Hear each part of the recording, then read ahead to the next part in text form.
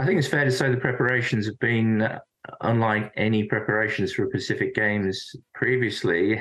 But that's got a lot to do with, of course, what's been going on in the background in terms of Solomon Islands' political situation and the fact that these games have actually compelled the Prime Minister, he felt, to put back a general election to next year, which I don't think has ever happened in the history of the Pacific Games before. But if we're looking at it from a purely sporting point of view, what you're doing here, what you're seeing here is one of the smaller countries in the Pacific, certainly in terms of those that have previously held the Pacific Games, getting a chance to see what it can do in hosting a big event like this, and as a benefit of it, getting some brand new facilities.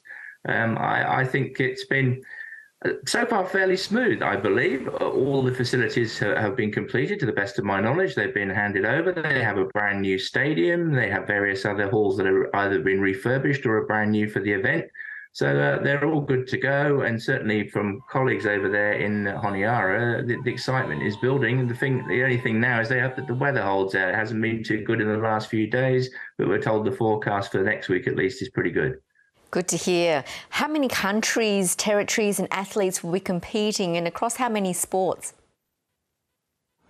Well, you've got in all 24 nations competing, or nations or territories. So you've got the 22 Pacific Island nations and territories, and then you have Australia and New Zealand coming in as invited guests. In terms of number of sports, it's around about the 24 mark as well.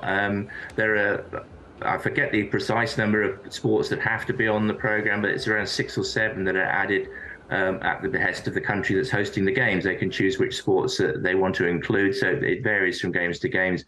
But the obvious ones like track and field and swimming, weightlifting, and soccer, they're all sort of permanent parts of the Pacific Games, and that's what we have this time around.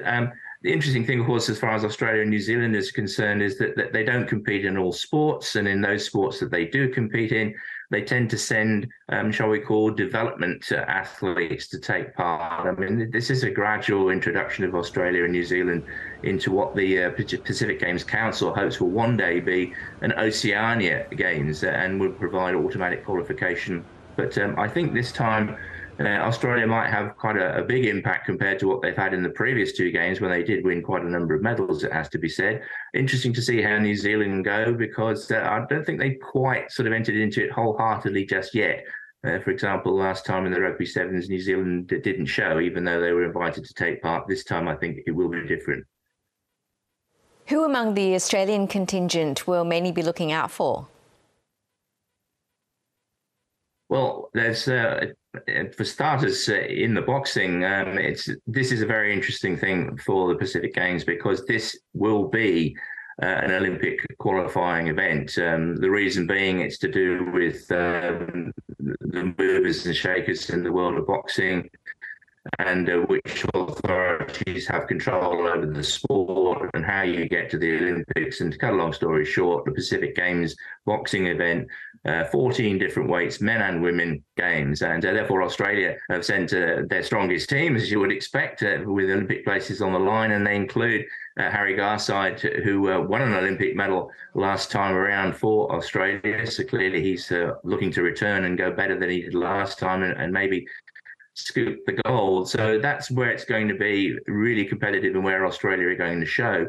But the thing that crossed my mind is that I asked one of the coaches, Alison Fairweather, who used to coach with her husband Tony Fairweather, used to coach Toya Whistle, a PNG athlete who's been described over the years as the queen of the Pacific. The reason being that she won the 100 meters in, I think, 4 or 5 games back to back, along with 200 meters and relay races as well. She's not there this time, and neither is Benube Tambathakura from Fiji, the men's 100 meter champion over a number of years. So I asked Alison Fairweather who she thought was likely to win those 2 sprints, the blue ribbon events this time, and the 3 names she gave me, all Australians. And it just occurred to me that I wonder how the people in the Pacific are going to react to that if that's how it plays out. Do people in the Pacific actually realise that Australia are there? And, will they get a bit of a surprise if they see them taking out events which they're used to seeing their own take out from around the Pacific? Well, Solomon Islands Prime Minister Manasseh Sogavare wants his country to win 40 medals. Is that achievable? I think it might be asking a lot of what, after all, is a small country with a small sporting base, and until recently, with not the greatest facilities, it has to be said. But the person in charge of high performance in Solomon Islands, Australian former volleyball player Aaron Allsop, is the same man who was in charge of high performance when Papua New Guinea last hosted the Games back in 2015. And on that occasion, whilst PNG have traditionally had a stronger team, they put on their best performance ever and were not far short of winning 100 gold medals. So if you put two and two together and look at the impact that Aaron Allsop had in terms of organising the high performance structure in Papua New Guinea, and indeed that the influence has spread through to today, if he can do anything like that, and he's been involved for the last 3 or 4 years in getting things ready for Solomon Islands, then who knows? Maybe that the total of 40 medals might very well be achievable. I like to think that the one medal that they would want more than any other might be in soccer, and particularly in men's soccer, because they've never won the men's soccer gold medal in Solomon Islands.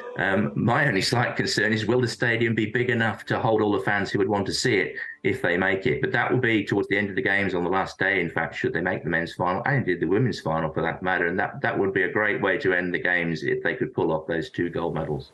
Indeed. Well, Richard, we look forward to your updates during the games. Thank you. My pleasure. Good to be with you.